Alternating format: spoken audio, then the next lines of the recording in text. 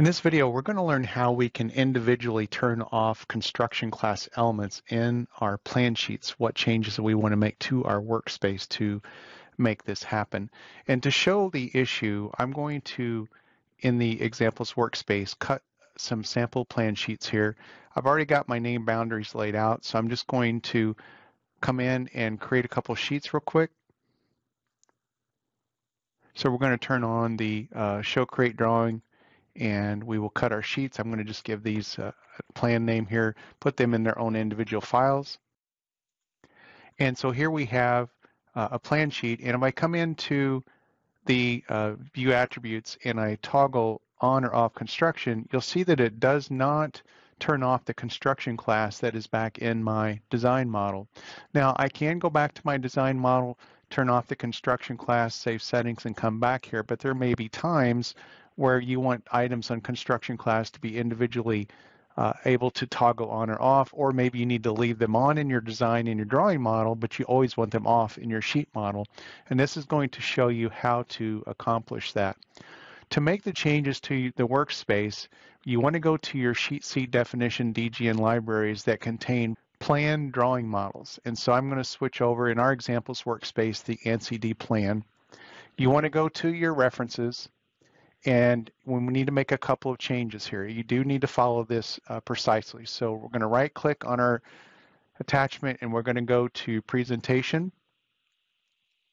And you need to switch this back to volume only. And you want to turn off use view flags that are in this one. And so we'll say OK to that. Right click again, go to presentation. And now we want to switch it back to settings from design model, and then select OK. And so essentially it was using these flags, even though they look to be disabled, it was trying to pull these from this drawing settings. And instead we're going to take them and disable that. And so that'll give us full control over our flags in our sheet model, which is what we want. And so we're going to select OK to this. And so now when we switch back and cut our sheets again, so we'll go to our name boundaries, and we're going to cut those sheets again. Now notice that the construction class is not on. However, if I go to turn on or off construction class, now I'm able to control it as it's seen in the sheet model.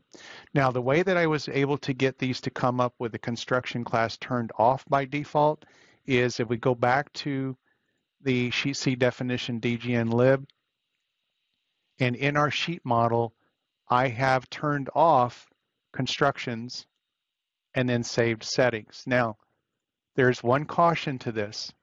If you ever need to adjust where your reference is in your sheet model, let's say that you have to click move here, you absolutely must turn your construction class back on before you move your reference. And then once you move your reference, and then you'll re-snap your corners to your reference, then you can turn construction class back off. Once you have your construction class off, of course, then you can save your settings. And I always recommend in your sheet C definitions to switch back to your multi-model view and save settings again here before you close out. So that is how I was able to get the changes made to where you do not have to have those construction class on by default when your sheets are cut. And so if you make those two changes, you will then have the ability, I'm just using the F7 key here in the examples workspace that toggles your construction class, but you'll have the ability to toggle off everything that's on construction, even if it's in a reference file, if you make these changes.